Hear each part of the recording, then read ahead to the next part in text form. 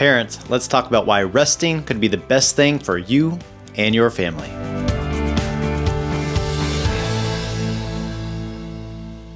Hi, my name is Timothy Utton. I've been a pastor for over 20 years, a parent for about the same amount of time, and I'm also an early elementary educator.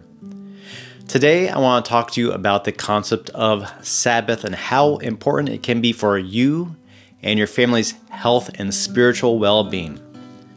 So the first question is this: what is a Sabbath?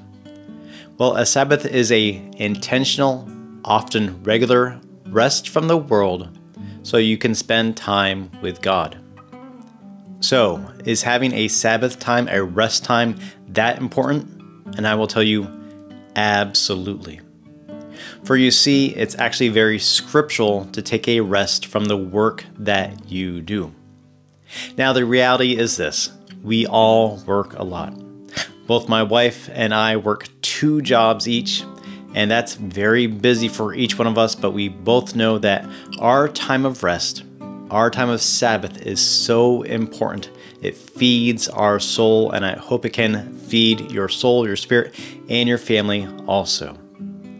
So let me tell you more about this Sabbath. So first of all, God and Jesus knew how to Sabbath. For you see, God created the Sabbath. He worked on the first day, second day, third, fourth, sixth day to create the world, everything within it, human beings, stars, skies, all these things. And on the 7th day, He rested.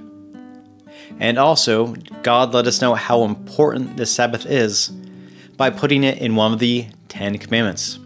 What we also need to understand is that Jesus rested also. He took intentional time, even though He could have done many, many other things.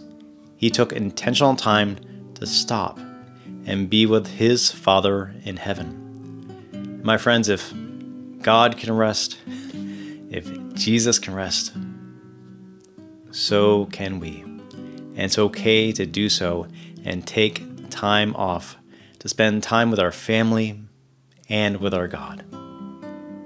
I want to share with you now 4 ways that we can help create and maintain this Sabbath time for you and your family. The first thing, and I think is sometimes the hardest, is that it is okay to say no. It is okay to keep your schedule open. It's okay to not have any more activity, any more work for that day. It's okay not to have another event. It's okay to have hours open where you intentionally do nothing. Do not feel guilty. Do not feel burdened. Don't feel like you are slacking as a parent or as a family if you're not running around all the time. And I know that might mean some sacrifice. That might mean maybe the kids don't do every single sport. Maybe that means that you don't do every single activity or volunteer activity that is offered to you.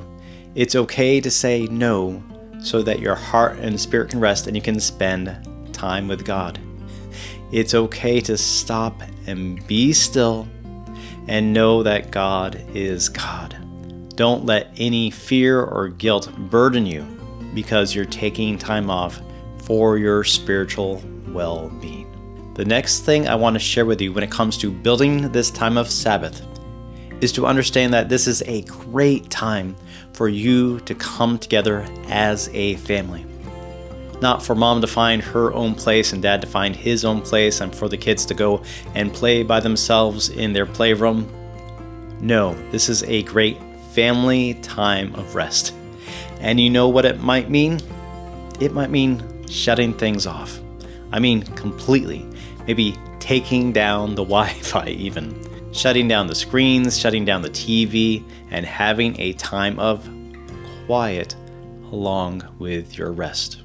It may be weird, it may be hard, but I think that's when we can truly focus through that time and allow our hearts to calm down, to listen to what our mind is telling us, listen to what God is telling us, and listen to these things in a time of stillness and rest together.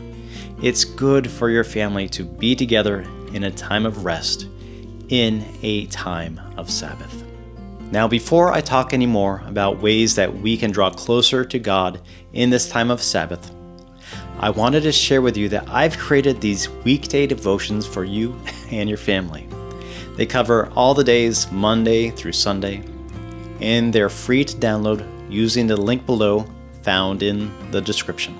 So far, I've shared with you that it's okay to say no, that it's a good time for you to be with your family, but I will tell you it's a life and family changing time when you use that time to draw closer to your God. You can have that family time to read the Bible together, to pray together, to sing songs of praise together to God.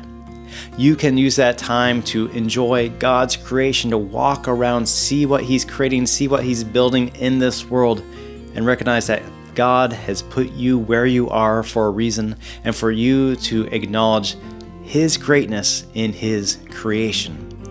And I think that is a beautiful thing for all of us to do, to stop and say, God, thank you for making this and providing this and blessing us with these things so that we may enjoy who you are and praise your name through that.